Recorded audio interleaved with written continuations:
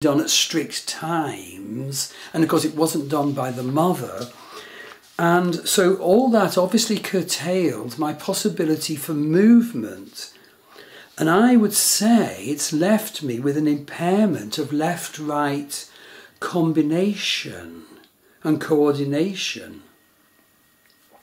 But eventually I was adopted, but the problem was, well, my adoptive mother has had her moon in the Gandanta zone at the end of Scorpio, at the end of Jyesta Nakshatra, where indeed it is said that such a woman should never marry and have children according to ancient Vedic guru tradition. It's called the Jyesta Gandanta, a Bhukta Mula. And I was adopted because she sort of wanted to get even with her younger sister who'd given birth to a boy.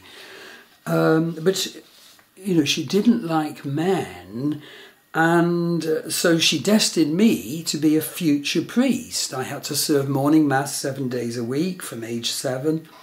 I was connected to an order called the White Fathers of missionaries to Africa, and spent my summer holidays at their HQ in North London in retreat each year.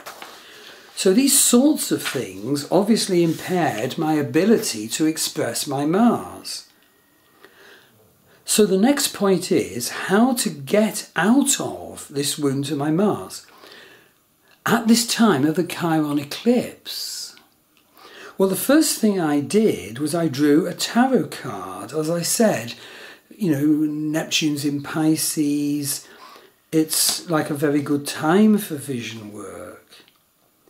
And the card I drew was Dionysus, the god, amongst other things, of ecstatic dance, fruitfulness, festivity, and much more. Quite an example to me, as I have those left-right coordination issues left over from the orphanage. But I really do value doing, or rather trying to do, transcendence dance sessions with Claire Louise Nifton locally. They are so healing of wounds and so expressive. And my wife and I do African drumming in a wonderful local roundhouse by a remote loch in the west of Ireland here, run by Barra O'Flanagan at Slina Croy.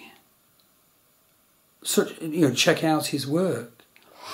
My challenge, as that card showed, is to value my dance and music even though I'm affected and impaired by the coordination issue. And then the second step I did was to draw a rune. And it was fascinating that I drew the rune Ottila. Ottila is guidance to you to value your home, your heritage, your comfort and prosperity. It's also the rune of ancestry. And I have reaped the greatest benefit from doing ancestral healing work and from having past life readings and from constructing an ancestral altar.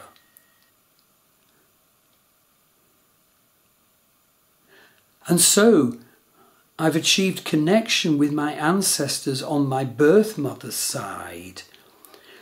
Their blood is in my DNA, and I'm talking about 3,500 years ago, Ireland's first farmers who migrated to Ireland in the Neolithic period.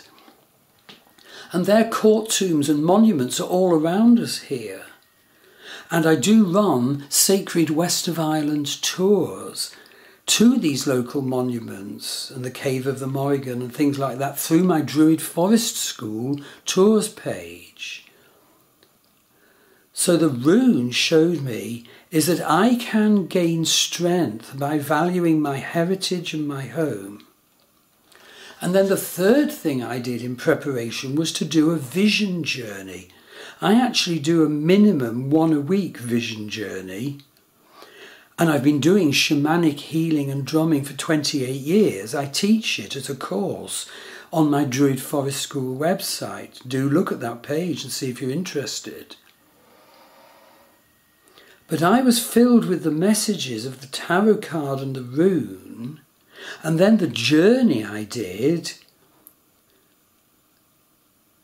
showed me the importance of being connected to land, sea and sky. It came to me that I should do my gardening at this time of year. I've just started doing it and I love it. Loads of weeds to get rid of. And that I should work to heal that I am not in my true voice. That my true energy is sort of blocked or diverted.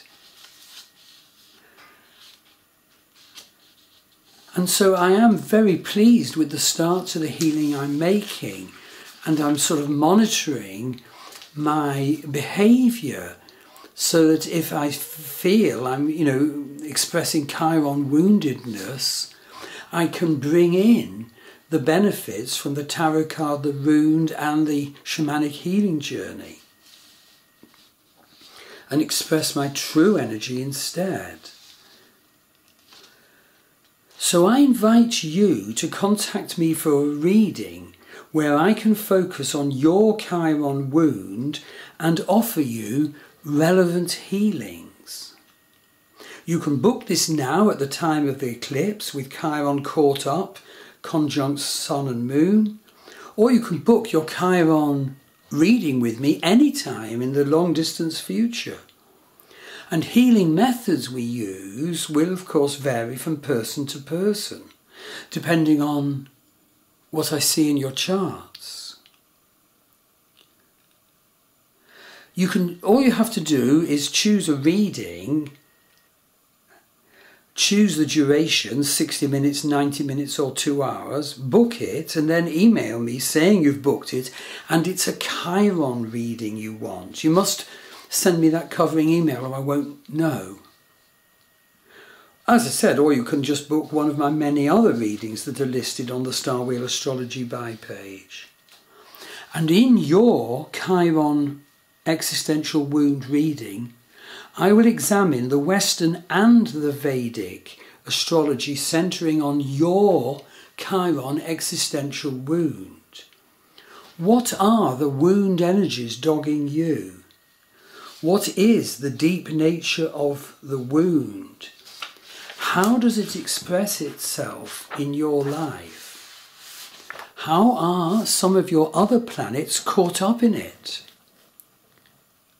So let's be upbeat at the energies of this eclipse unfold and not get dragged into the sensationalism and the politics that are screamed out about astrology events these days. Yes, let's recognise those energies are there and they can have a bad effect on us. But let us rise victorious as we do our healing.